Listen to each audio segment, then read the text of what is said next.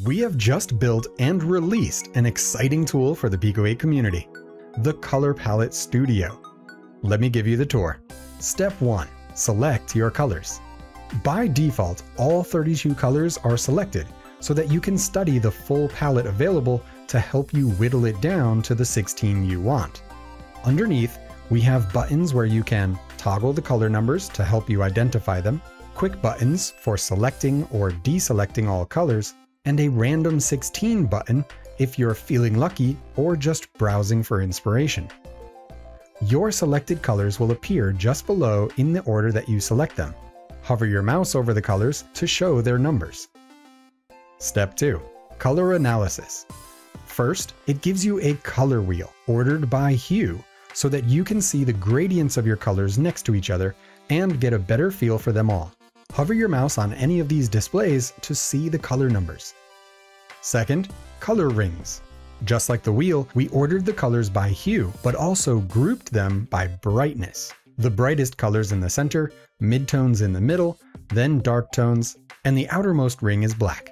This helps you compare neighboring colors both by hue and brightness level. It also gives you a good idea if your palette is heavily bright, dark, or a balanced mix. Third, we provide another way to study the hue and brightness on a traditional graph with bright colors towards the top, dark at the bottom. Fourth is another graph, but this shows saturation level.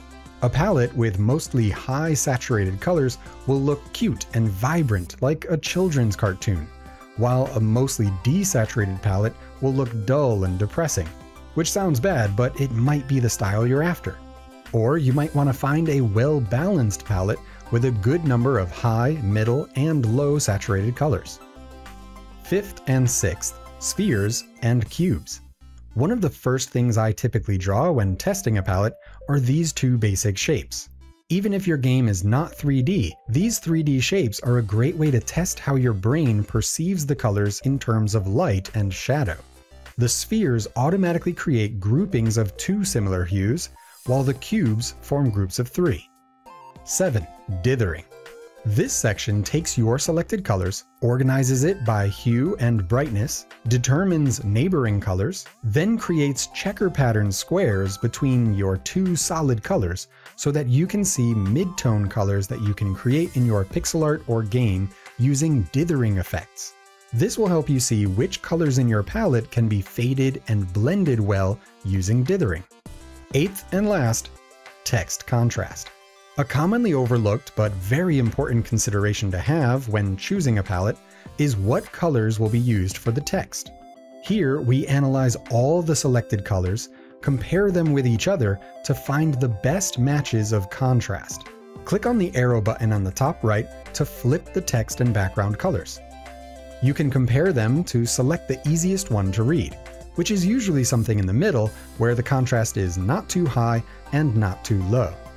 While analyzing your palette, you can return to step 1 as many times as you'd like to refine your selection.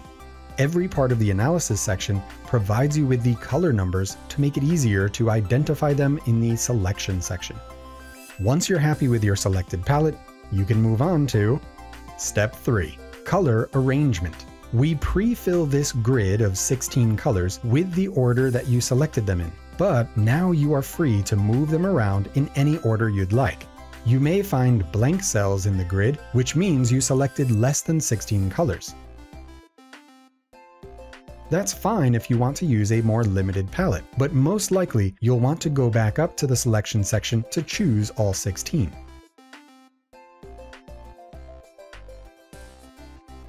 This is why we provide a way to shrink the analysis section so it's easy to scroll between the selection and arrangement sections. Simply drag colors from here to the space you want it in the grid. You can also drag from one space on the grid to another space to easily rearrange the grid.